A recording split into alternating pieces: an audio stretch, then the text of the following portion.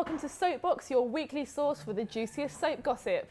On today's show, we're joined by Hannah, Sarah and Shelby, 3 soap addicts from Bournemouth University. Thanks so much for being on the show, guys. Hello. Now, this month's seen some utterly breathtaking storylines appear on our screen, and this week has been no exception. So, without further ado, let's take a look at what's been happening on this week's soaps. No, I can't work out whether he felt sorry for you. He must have known because your own husband could keep me in his trousers. I know he can feel sorry for me any time of the day because he was great. Yeah! Mom! I tell you, if I was your son, I'd never forgive you. I'd despise you for the rest of my life. Carson, we need to go. All right, it'll keep. I'll catch you later. You should steer well clear of him, son. Strikes me as a nasty piece of work. You know what? You deserve this. Sorry, I'm not quite ready for you. It's all right. Didn't expect you would be. It certainly has been an eventful week in Soapland. Right, so let's start off with Hollyoaks. What do we think about Diane falling out the window? Never a deodorant can has caused so much scandal. What do you guys think? Is she going to survive? I think it could be two sides of a coin. Either she will survive and support Sinead with the pregnancy, which will leave Steve in a bit of a pickle, considering he's married to John Paul.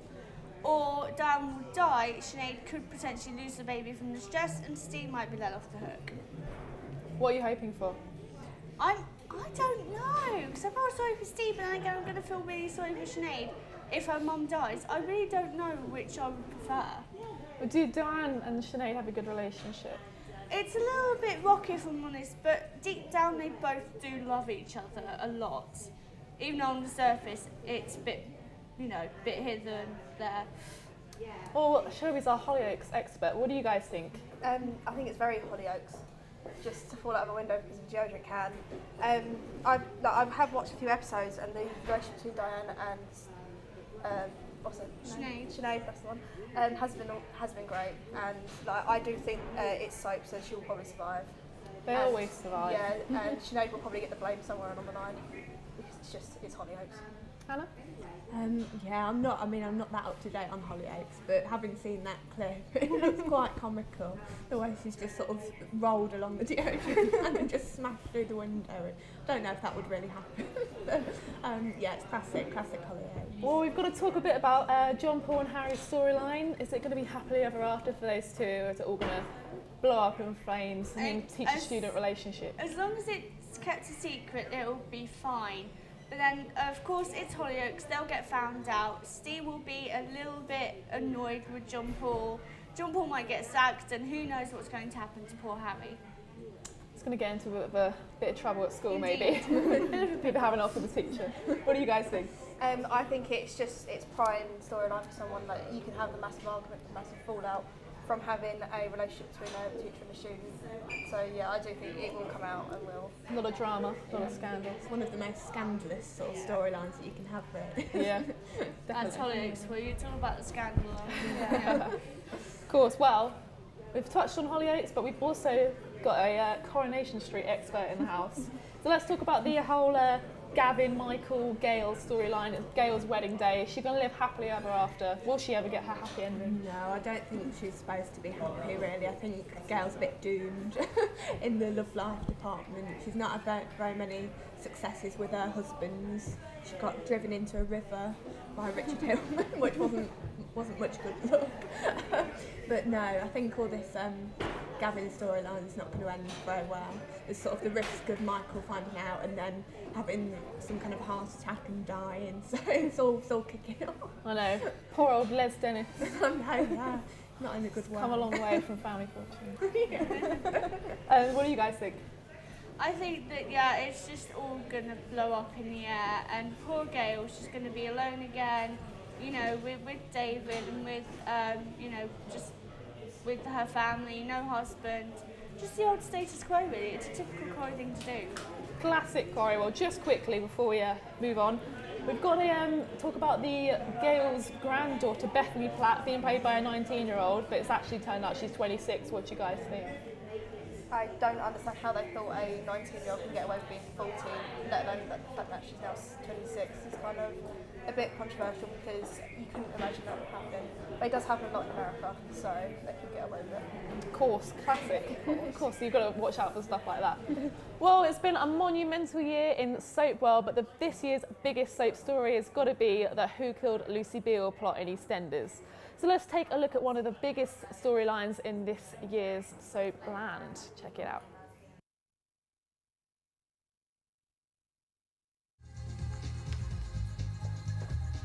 Lucy.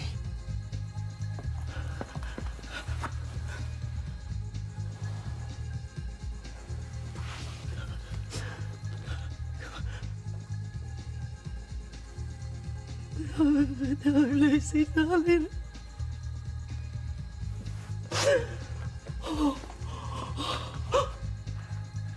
Whatever she says, she started it. She made everyone unhappy.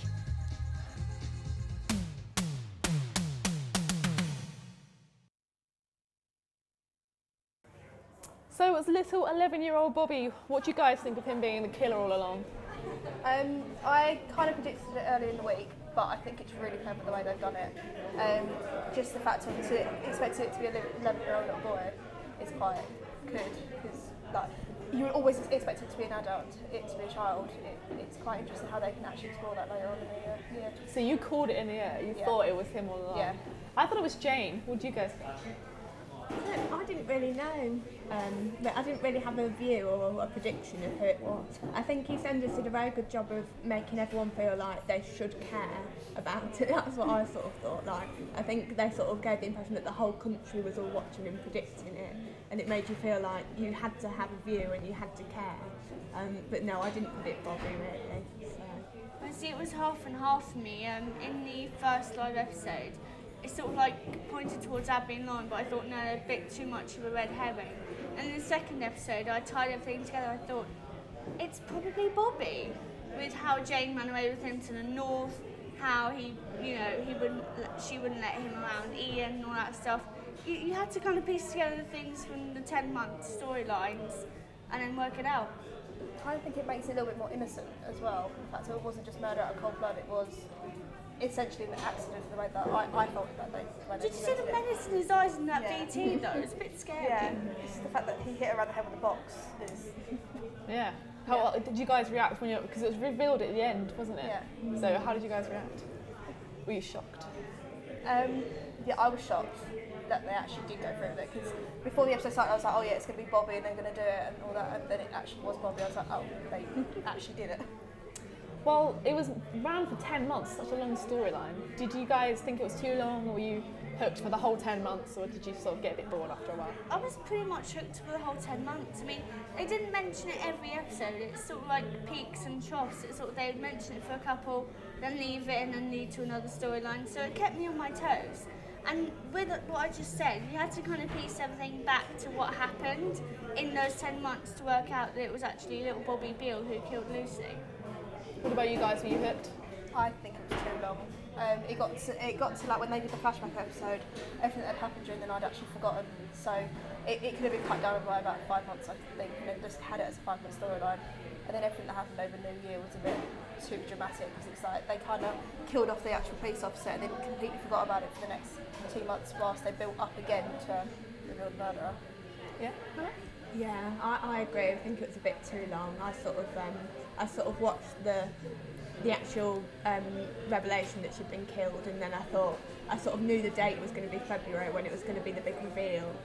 So I thought, I just won't watch it, and then I'll come back to it around February just to see what happened. But I couldn't really be doing with watching the whole run up to it. Did you think it was good that they did it live? Do you think that went well? Yeah, I really enjoyed the live element of it. So. And there was the thing where who killed Lucy or you killed Lucy. Yeah. Oh yeah. And the how's Adam? Yeah. Yes, indeed.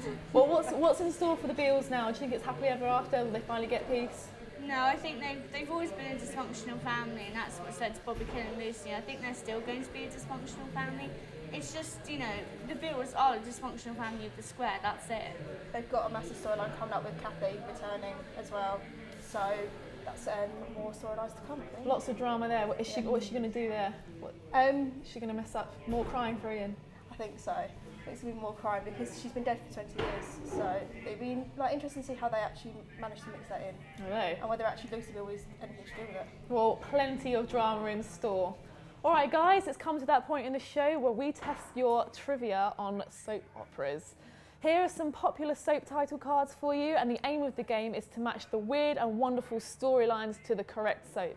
The person with the most correct answers will receive a very special prize. So you guys ready to play? Yeah. Brilliant, let's do it.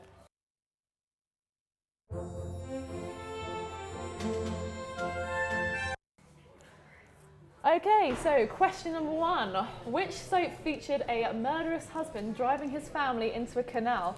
Popular catchy song You and Me by the Wannadies.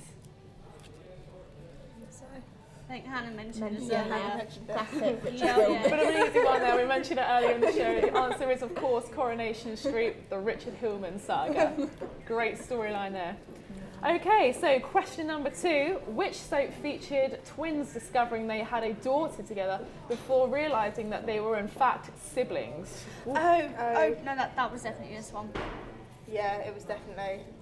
Definitely that one. Oh, Hannah's going different. You guys sure? Yeah. Yes. Okay, well the answer is Hollyoaks. Sorry, Hannah, you're incorrect. It was Sienna and Dodger storyline. It was wasn't Sienna and Dodger who had an incestuous romp before meeting as siblings. Ooh, very scandalous. Question number 3. Which soap involved a character tripping and falling into an HIV-infected needle, later turning out to be completely STD-free? I don't actually know. Casualty or something. Yeah, I thought that happened. I really don't know about that one. I literally. Sounds Hollyoaks. I'm going to sound like. I think it might be Eastenders with Mark Fowler. I think it might be Eastenders. Okay, well the correct answer is Hollyoaks. So you're all actually on peace at the moment. It was Lindsay takes a blood test from Sinead, who lied about being ill with the disease. Oh, yeah. Question number 4. Which soap controversially depicted a character sapping her recently deceased baby for a living one? Swapping, sorry. This was a very famous storyline for it. It was very controversial. Wait, was it? Yeah, I think so. You sure? Ronnie Yeah. Mitchell. Okay, well you were all correct, so we're at 3 apiece. The correct answer is EastEnders, and it was receiving close to 9,000 complaints. Very controversial. What was the storyline now? I can't exactly remember it. Oh, she just swapped her baby for another one. It happened for a long time. Oh, was it Yeah. Mitchell? Yeah. Oh, Yeah. Ronnie. Yeah. Oh, that one, okay. And then Kat forgave her. Yeah, she did. In which fictional village did a pub heist take place? Ooh. There's only one fictional village that I know of. I actually don't know. That one. Are you guys sure? Yeah? Yeah. Don't want to phone a friend? No? Okay, great. Confident. It is Emmerdale, of course. Sorry, Sarah. Oh yeah, Coronations are straight. Exactly. So, finally, last question. I think, if my calculations are correct, we are on 443 here. So, which soap spin-off featured a lunatic murderer attempt to remove a transplanted liver of someone who had inherited her dead boyfriend's organs through an attempted suicide? That sounds, again, very Hollyoaks. It That is, was yeah, very Hollyoaks. Yeah, that does sound very Hollyoaks. You sure? Yes. No. Final answer. Yeah. Don't phone a friend. The answer can only be Hollyoaks, so you've all won there.